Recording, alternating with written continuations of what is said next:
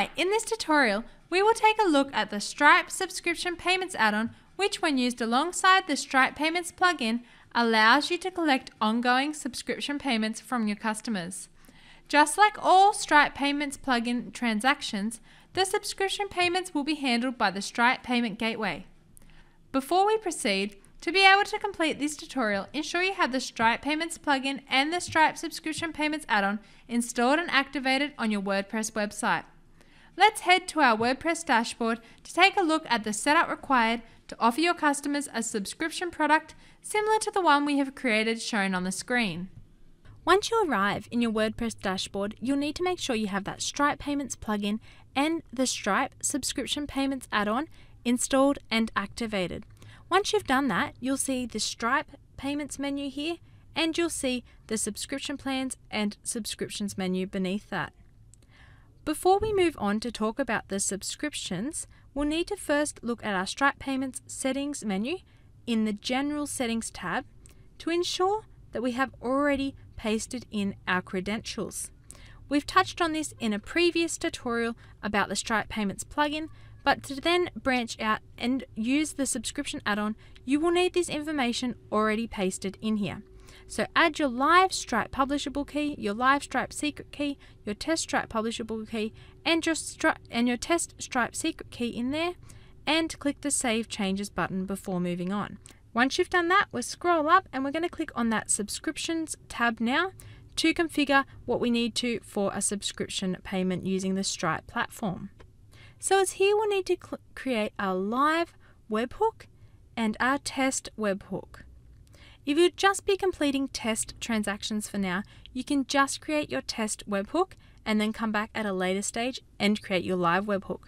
So this add-on does all the hard work for you now, and you just click these two buttons to create your webhook, whereas previously that information would need to have been gotten from your Stripe account and pasted in manually.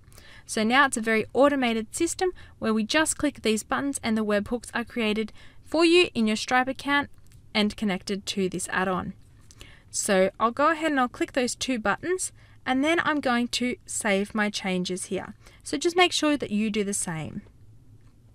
Once I've clicked those two buttons, you'll see that I've gotten both my test and my live webhooks, and I'm gone ahead and I've saved those changes, ready to move on. So our next step will be creating a subscription plan, followed by creating a product where we add our subscription plan in. Then we can simply offer that to customers. So it could be a membership, it could be a magazine subscription, which I'm going to run through in just a minute. I'll now go and I'll click on that subscription plans menu to create our first subscription plan. So once you've clicked on that, you'll see subscription plans and you'll see add new plan. You'll need to click on that button to add our new plan, and then all your plans that you've created will just be on this subscription plans page. So you can see I've created a number of plans previously, but we'll create a fresh and new one so I can show you how you can do that on your own website. From there, you'll see the add new plan page. You can give your plan a title, choose the amount that will be charged per billing.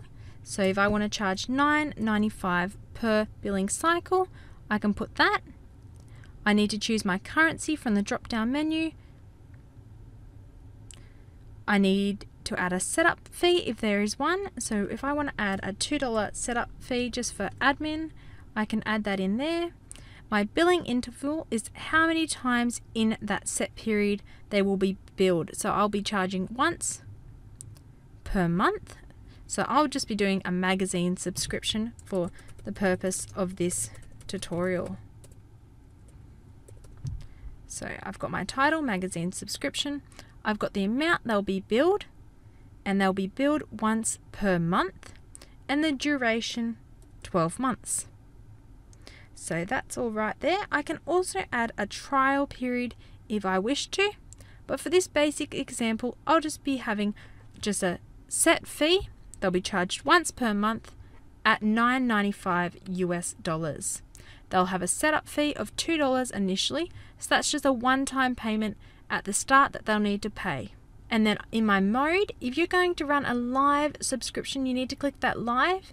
if it's just going to be a test one, just so that you can get an understanding, just click test. But just know you cannot change this. So if you're just going to do a test, this can be your test product, but then you'll need to come back and create a live product to then go live with it. So once I'm happy with my plan, I'll click the Create Plan button. So I can see that my plan's created, and if I click back on that subscription plans menu, my plan will just show up there. So I can see all the details about that plan just from this page, just at a glance, but I can click the edit button to go and view that in more details. So now I'm happy, I've got my subscription plan there. I know it's $9.95 a month, each month for 12 months. I can go and I can add this to a product that I create. It's also good here because you can see the total that you'll get from a customer who signs up and continues to pay for this plan for the duration. So let's go now to our Add New Product, create a product, and add that subscription to that product. So I'll click on that Add New Product button. Here I can give my product a title. I can write some details about what this product is. So there's a lot of space in that description section there where you can really add a lot of details about your product to hopefully sell that product and have a couple of people subscribe. So if we scroll down, it's here in the price and currency that will add our subscription to that product. So you click on that little subscription and then you got to choose your plan. So mine's the magazine subscription. It's just a test plan for now. If I want to go live with it, I'll just go back to that subscription plans and create the same plan but in a live mode. Then I can go down, I can edit the quantity and stock of those plans, although for now I'm just leaving this all as is. I can add my download URL for the magazines. I'll add just a simple product thumbnail just to show you how that all works. We'll add that in. I can choose to collect the address. I can add shipping, tax. I can add a specific thank you page of my choosing if I wish to, but I might just alter the button text while we're here. I'll just say subscribe today. And I can add all the other things in there. I'll just keep it basic for now. So let's go ahead and let's publish out that product that's connected to the subscription. So I've published out my product and I've got the short code here if I want to add that to a page. And I can also add fancy equals 1 into that short code to make it that nice fancy little box with the button. So if I just view that magazine subscription page, you'll be able to see there that someone could come to this page. If you've added it, say, to your menu, maybe you add it to your WordPress menu at the top there, that page, and then they can subscribe to your product. So mine's the basic magazine subscription. They can read about it. They can see that it's going to charge $9.95 per month for 12 months. They can see that it's got a $2 setup fee, so that's just a one-time setup fee. And then if they're happy with that, they can click on that subscription button, which I've altered the text to say subscribe today. You can choose what you'd like it to say. They can click there. They'll be directed to that Stripe pop-up where they can enter their details and subscribe. So let's go ahead. I'll just do a test. They can add a coupon code there if you've enabled that, and then they'll just need to enter a name and email, add their billing information if you've required that, and then they'll need to enter their credit card information and click the pay button. So that first one will include that setup fee, and then from then on they'll just be charged from their credit card in the billing intervals that you've set up. So mine was once per month. So once they pay this in 1 month's time, they'll be charged again from their credit card automatically. So I'll quickly fill in that so you can see what happens. If you'd like to test on your own website, 4-2 repeater, an expiry date in the future, and 123 as a CV will work just fine. They can click that pay button, which will then process the payment with the Stripe payment gateway, and they'll be directed to your thank you page. So there, they've been directed to the checkout results thank you page, and they can see the price that they've paid there, and then from here on they'll be automatically charged.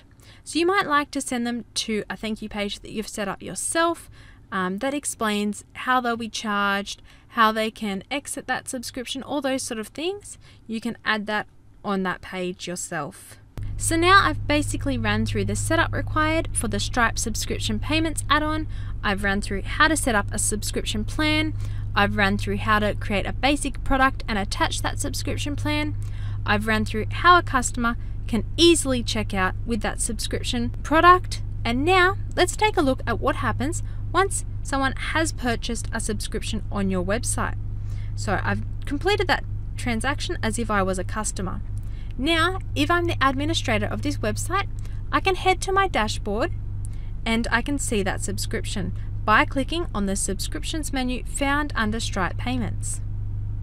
Here I can see the date that subscription was purchased, the time, and I can see the customer's email, and I can see whether the subscription is an active subscription or if it has ended.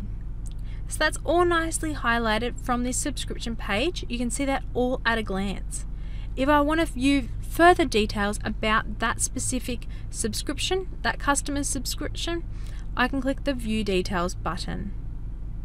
It's from here that I can see all the details. I can see the number of payments that they have currently made, and it's here that I can also cancel their subscription. I can send them a cancellation URL, and if they need to update their credit card, we can simply update that by sending this to our customers. So that pretty much wraps up this tutorial on the Stripe subscription payments add-on. If you have any further questions or queries, don't hesitate to contact us.